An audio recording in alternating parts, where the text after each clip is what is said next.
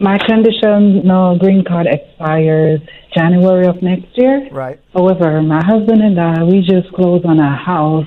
We live in New York, but we just closed on a house in Georgia. My question is, when it's time for me to remove the condition, we won't be living in the house in Georgia. Would that pose a problem? We'll still be in New York.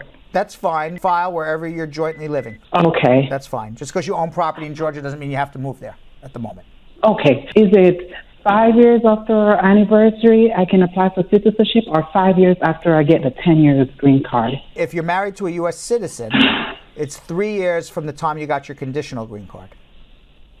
Okay. Thank you. Okay? All right.